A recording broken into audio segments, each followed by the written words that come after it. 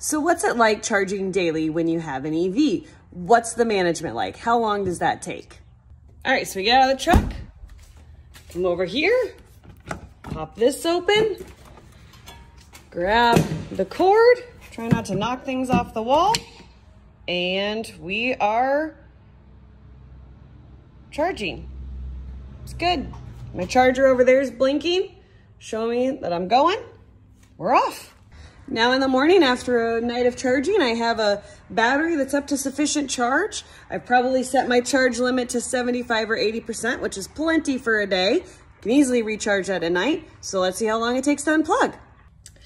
All right, come over here, pull this out, put it back, and we're off.